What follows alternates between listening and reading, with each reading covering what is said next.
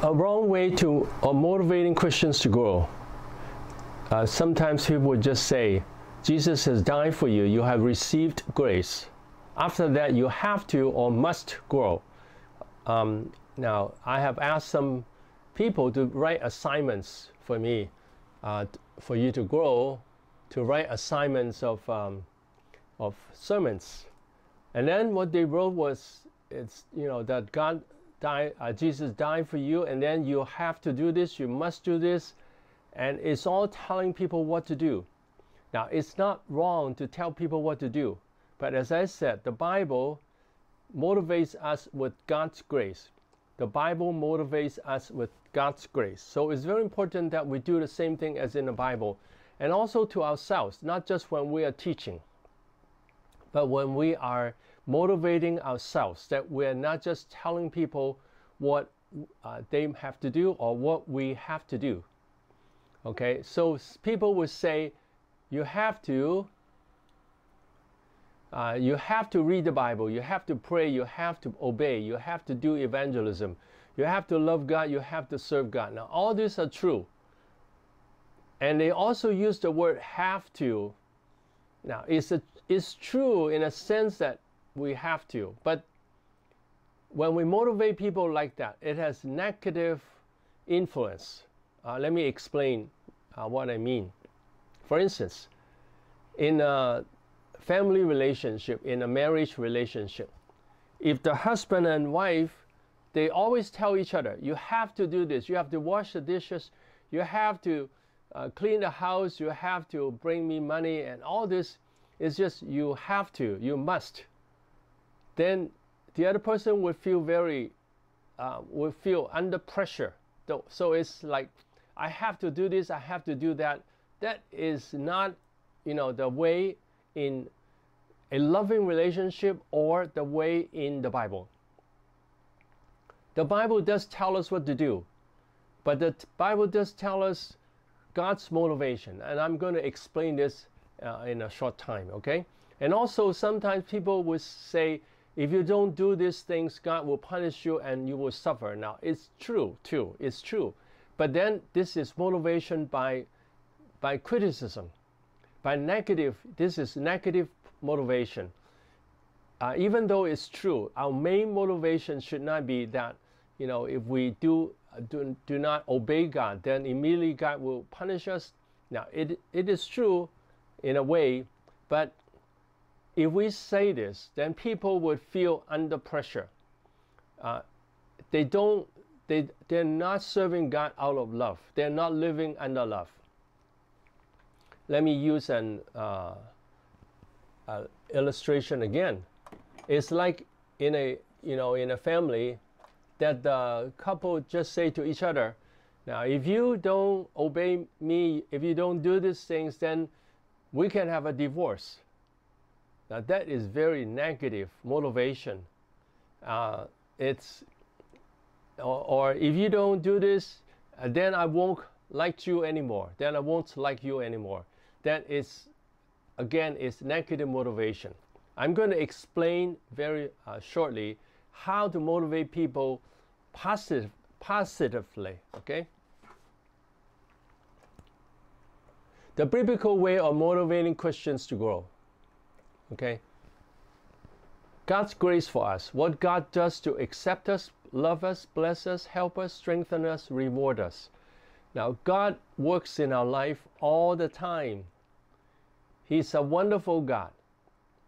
He does a lot of things to accept us by the presence of the Holy Spirit, by motivating us with the Holy Spirit.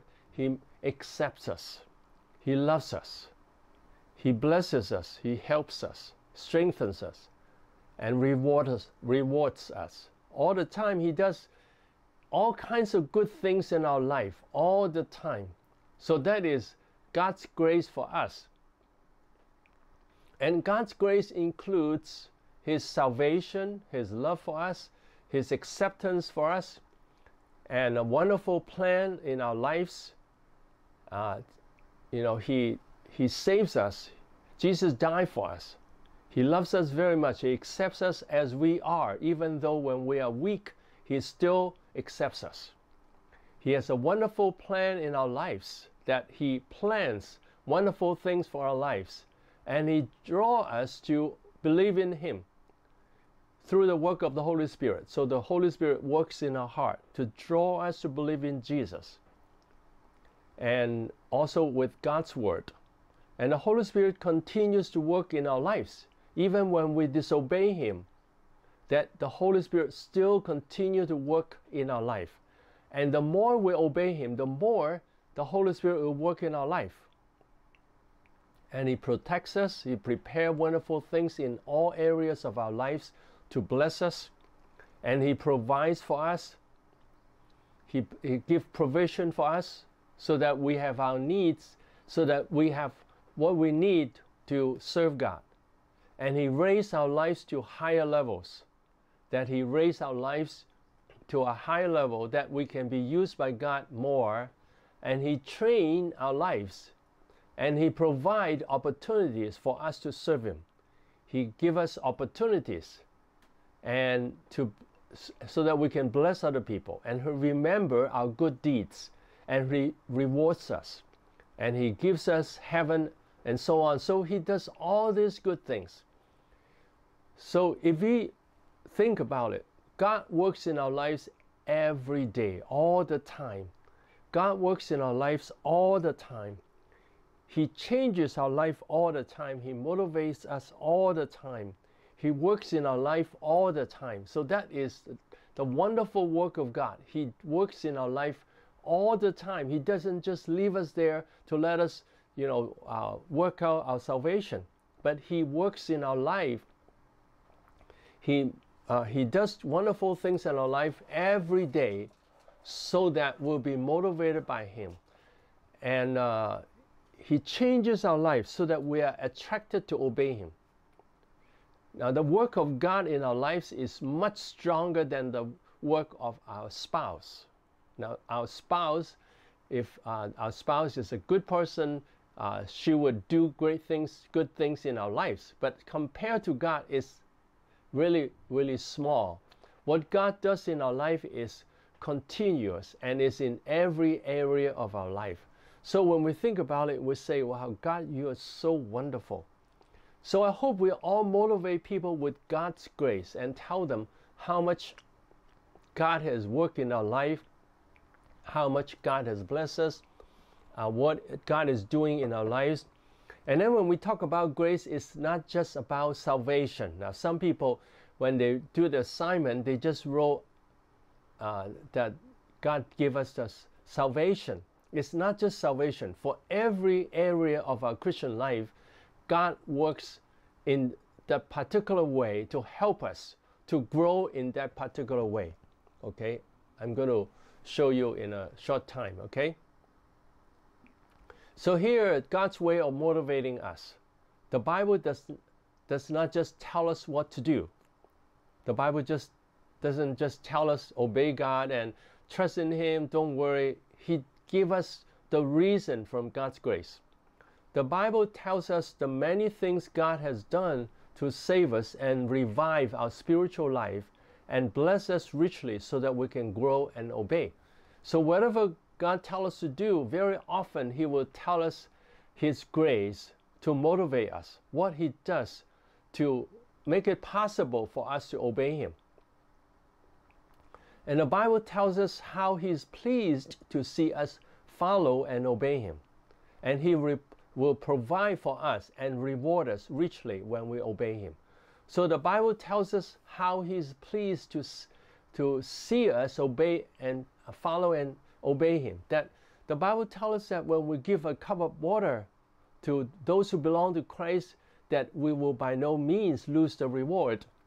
And whatever we do to the little ones, we are doing to Christ. So the Bible is telling us that God is pleased with every little thing we do to obey Him. Whatever we do to obey Him, God is very happy.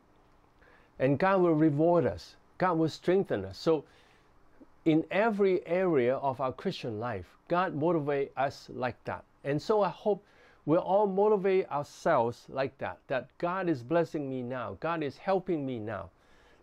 This way, people have more motivation to obey God.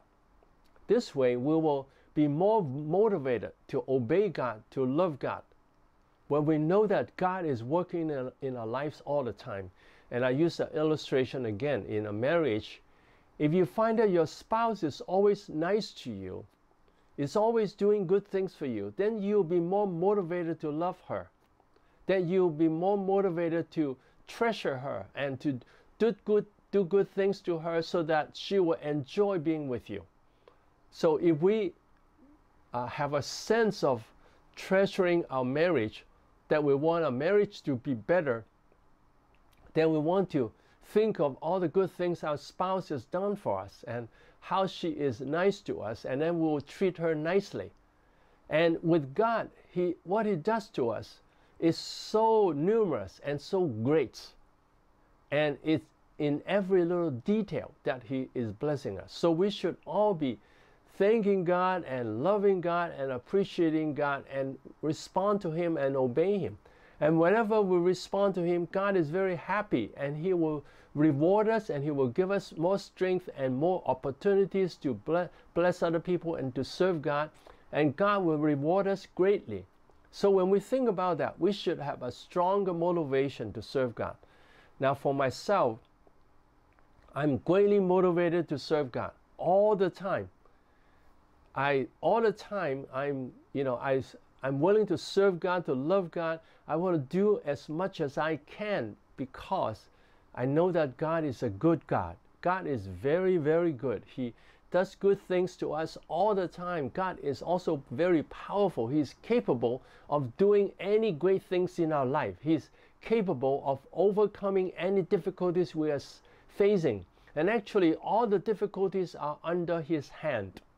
With Him, nothing is impossible. He can remove the difficulties. Sometimes the difficulties will help us to trust in Him more. He doesn't remove some difficulties immediately so that we can learn to trust in Him. And when we trust in Him, He will not allow the difficulties to stop our life from growing. He will continue to bless us so that the difficulties are all for our good. It will do great things for our lives. So I hope that we all see that and we all appreciate God greatly. Okay? And then the third point here is God is full of love and power. His blessings are abundant in every area for those who love Him. So He is full of love and power. He is capable of doing any great thing for us. He is capable of blessing us in any way. He is capable of raising our life up to a very high level. So He is full of love and He is full of power. And His blessings are abundant in every area for those who love Him. When we love Him, His grace is abundant. It's full of grace. Okay? So I hope you all can see that, wow, God is so wonderful. God is so full of grace. And whenever we obey Him, He's very happy and He'll bless us. And He has been working in our lives so many times, all the time. So we'll appreciate Him. Then when we talk, we don't just tell people, you have to do this, you have to do that, you have to obey, you have to turn away from your sin. We don't talk to people like that. Now, we will tell people to turn away from sins. This is how we will say it. God wants to bless your life, and your life can go higher and higher, and the sin will stop, can block our relationship with God and stop the blessings from God. So when we sin, we can stop the blessings flowing to us. And when we turn away from our sins and repent and trust in God for forgiveness, and we obey Him in every way, God is very happy and He will respond. So it is really profitable for us to turn away from our sins and obey Him in every way, and God will be very, very happy. Now this is the way to motivate people with God's grace. Instead of telling them you have to obey, if not God will punish you, if not you will not be blessed by God. Now I've seen so many assignments of some pastors is always just telling people what to do without telling them the promises of God. So we need to learn to pay attention to the promises of God in every area of our life. Okay, and we'll talk more about those promises. So God's way of motivating us. The Bible does give us warnings now. The Bible gives us a lot of promises, but it also gives us warnings. The warnings are mainly for people who disobey. The Bible does not motivate us mainly with warning. Now, Jesus did warn the Pharisees in the 7 letters to the 7 churches in the book of Revelation. Jesus did warn the Christians who don't obey him. And you notice that in the 7 letters, for those Christians who obey him, Jesus was praising them. Jesus was saying things, you know, you will receive these promises, you will have victory, and you will inherit these blessings from me. So for those Christians who are obeying him, he's not using warnings. Now, even though we should have the warning, in our heart, the main motivation should be from God's grace, and the warning should be a small part in our lives. Okay, let me use an illustration. For instance, for me to serve God, I'm motivated to serve God because I see that God is full of blessings, God is full of grace, God is blessing our lives, God has a wonderful plan in my life, and he motivates me to obey him. And whenever I obey him and praise him and worship him, I will have joy coming to me. I experience the joy of God. I experience the help from God.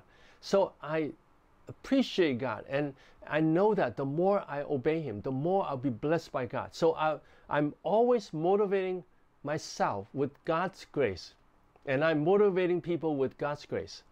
Now for me, there is the warning. I know that if I disobey him, if I sin, there are consequences.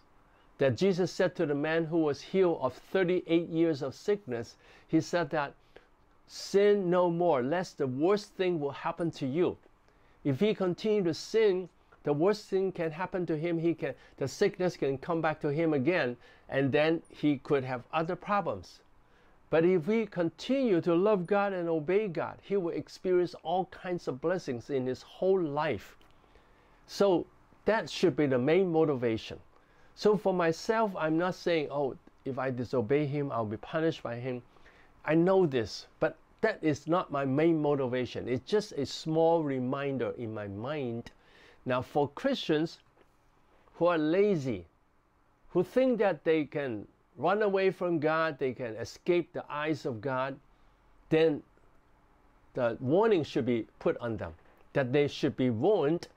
If they continue to sin, there will be serious consequences. They can never run away from God.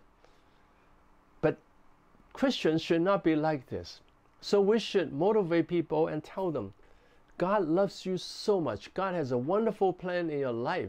God wants to do great things in your life. And God is capable of doing great things in your life. Do you want blessings to come in your life? Do you want your life to go higher and higher? Do you want your life to be full of blessings and full of strength and full of all kinds of good things from God, that you enjoy your life and other people around you will see God's work in your life and they'll all say, wow, this is a wonderful Christian. So Christians should see the goodness of God. So I hope that we all are full of the blessings of God, full of the promises of God, that God has promised us so many ways. We'll go through some of these promises later, that God has promised us so many ways that actually you look at many Bible verses, you can see many promises. So when you remember all these promises, then you know how to motivate people with God's promises. And also we need to learn to dig out the promises in different Bible verses. For instance, Jesus said, he who abides in me, I'll abide in him, and he'll bear much fruit. Now, this contains 2 promises. What are the 2 promises? First, if we abide in him, he will abide in us. So that's the first thing. He will not forsake us. He will stay with us. When we abide in him, when we pray to him, when we love him, when we worship him, He will always stay in our lives. He will continue work in our lives. And that's the first promise. And the second promise is that then His presence will help us to bear fruit. So we'll bear much fruit for those who abide in Him. He will abide in Him, and then Jesus will cause him to bear much fruit. So those are two promises. When we abide in Him, He will always stay in us. He will always work in our life. Now, this is the hidden message there. It doesn't say that outwardly. But even when it doesn't say it outwardly, we can read the whole Bible. We know that it is God who works in us, so that, for us to will and to act and to do the will of God, it's God who is working in us.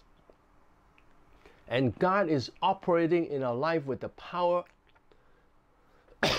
of the Holy Spirit, that we will receive the power of the resurrection of Jesus Christ. Just as God has caused Jesus to rise from the dead, He will cause us to have this resurrection power in us.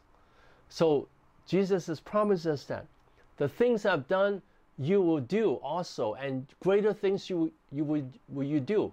So this is a promise that when we abide in Him, when we have a good relationship with Him and obey Him, then we can do the things He has done, and even we can do greater things than Jesus when He did on earth, not when He's in heaven.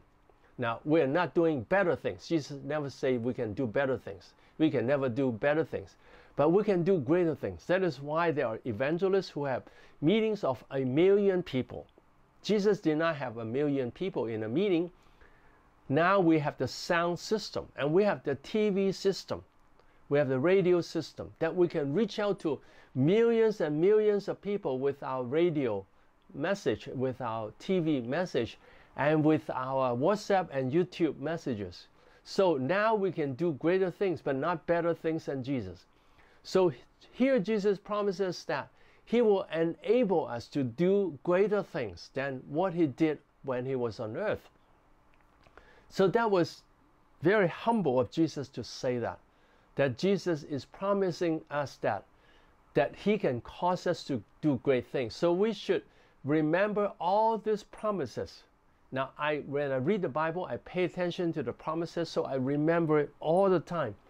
I remember the promises all the time, so I know what God would do, how He will respond to me when I trust in Him and love Him and obey Him. I know what He would do. So I'm greatly motivated to serve God and obey Him. And I don't need to say to myself, oh, God will punish you. God will punish me if I don't obey Him. Because that is a reminder, a small reminder. Now, for those people who continue to sin, it should be a greater reminder. But for those who love Him, we should be motivated mainly by God's grace. And when we preach the messages, we should be telling people how wonderful God is. Instead, many Christians and even preachers just tell people what you have to do, what you must do. Now, that is just pushing people to do things. It's like in a family. If the wife is always telling the husband, you have to wash the dishes, you have to help me, you have to give me money, you have to do this, it's always saying those things. It could create a negative effect. But if the wife always says, I love you, I like you, and when you do these things, I'm very happy. I'm happy to be with you. I enjoy being with you. So if the wife motivates the husband like that, the husband is more motivated to be nice to her, to be kind to her, and do good things to her, instead of the wife saying, oh, if you don't do this, I'm going to walk away. That is a negative motivation. And we should be motivated mainly by the grace of God, even though there are warnings. But the warnings should be the small part of the reminder of us. Okay, 5, if we disobey God in any way, we give footholds to the devil and we will lose blessings from God. So this is the warning. If we disobey God in any way, we give footholds to the devil, that the devil can attack us and we will lose blessings from God. So we understand this. If we sin, so for people who continue to sin, now the motivation should be like this. For them to turn away from the sin, we should say, if you obey God, if you respect God, God will be very happy and He will pour blessings into your life. And you know, some people just stay in lust or adultery. If they stay in lust and adultery, it's going to ruin their life. But if they respect God and honor God and obey God and live a holy life, then God is happy with them. And God will provide a good family for him or a good single life. You know, not all Christians are married, but even if we're not married, that we can have a good single life, that we can serve God as a single person.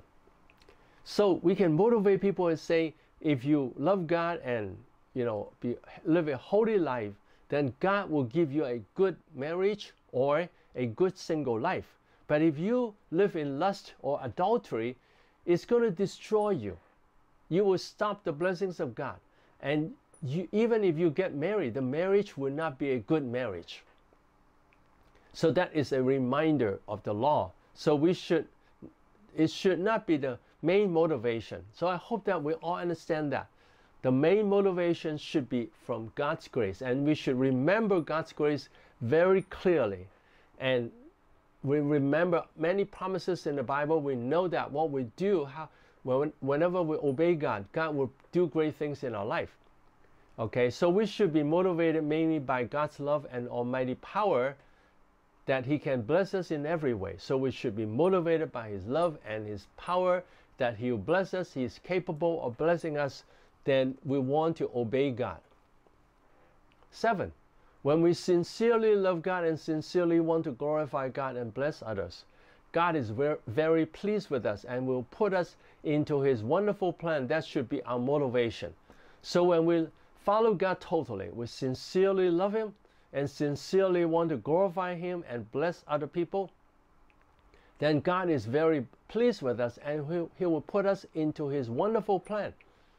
God has a wonderful plan for each one of us. All the days of our life have been written in His book. And this is in Psalm 139, verse 16 and 17. You know, oh, how precious are your thoughts, O God, that in your book you have written your precious thoughts. You have many precious thoughts for us, that you put all these precious thoughts into your book, into the plan.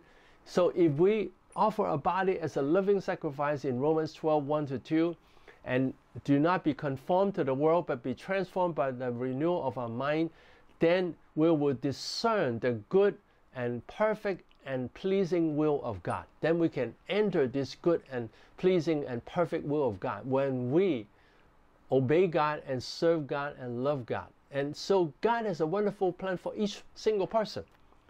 Every single Christian can enter God's wonderful plan. Every one of us can enter this wonderful plan, and our life can go higher and higher. Our life will go higher and higher, that we will be blessed by God when we enter His perfect plan.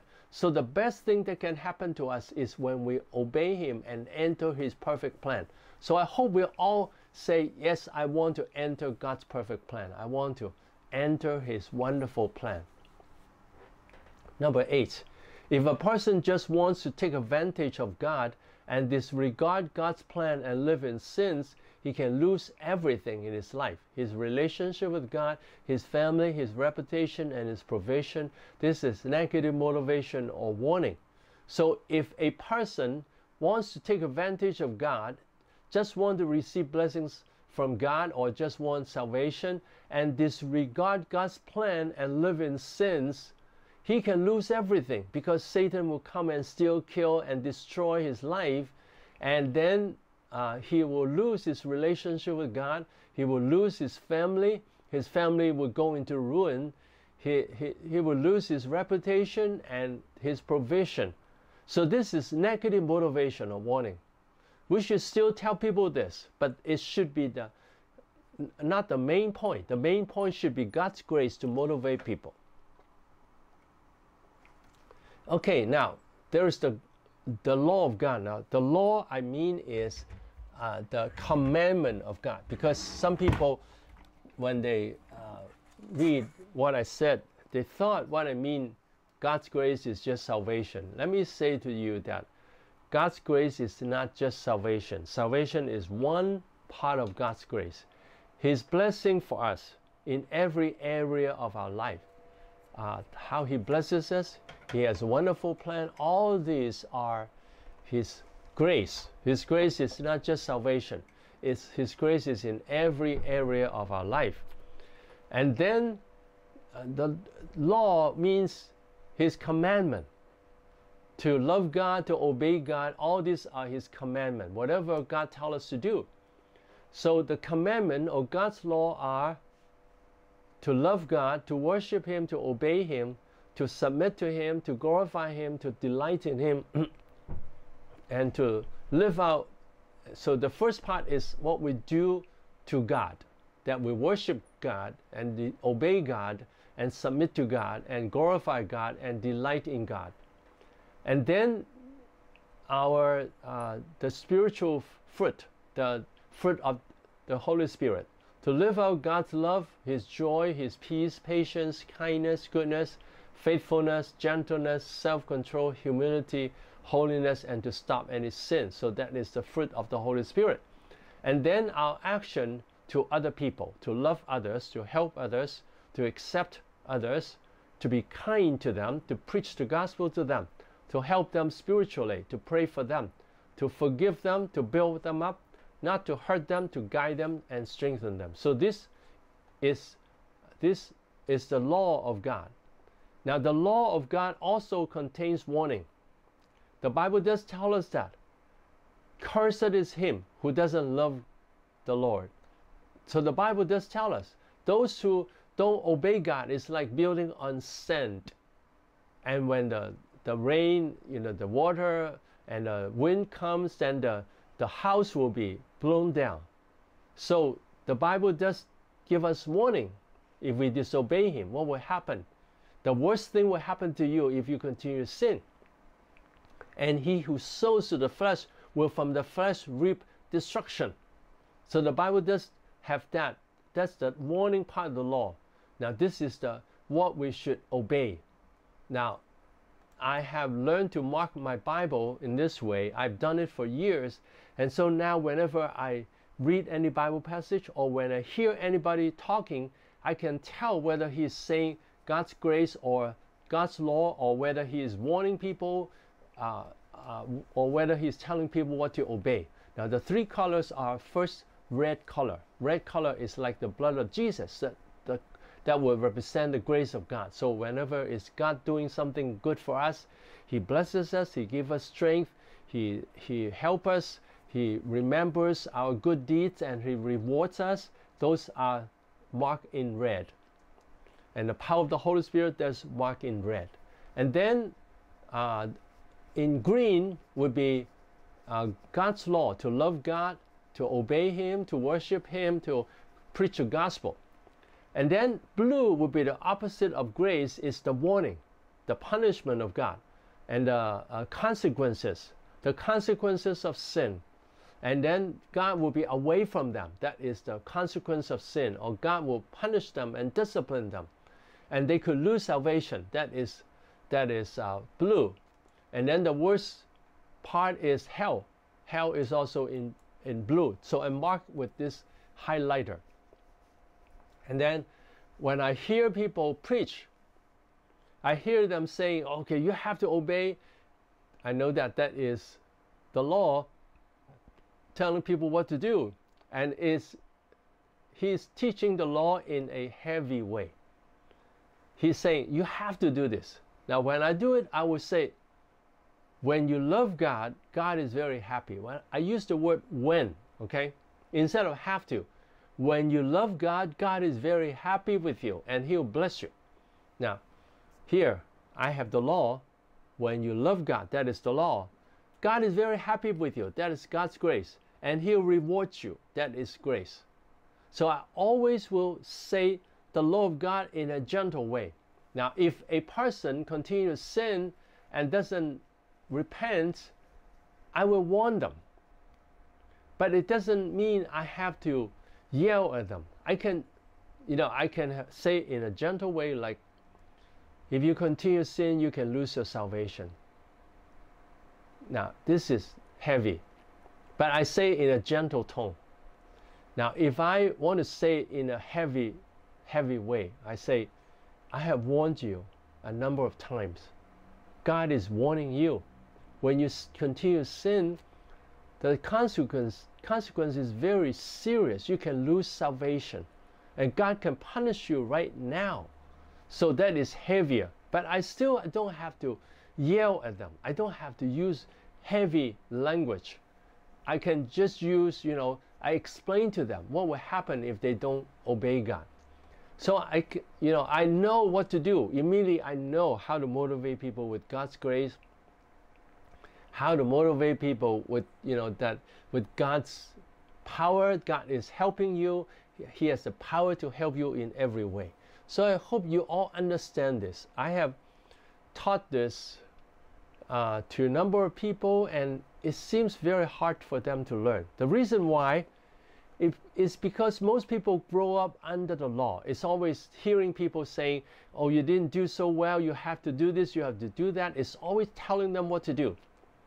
When they come to the church, they should be hearing the grace of God, but very often they just go to the, it's warning again. It's saying, okay, if you don't obey, God will punish you. So because they are used to that kind of warning language, they're used to the language of warning and the law. They're used to that.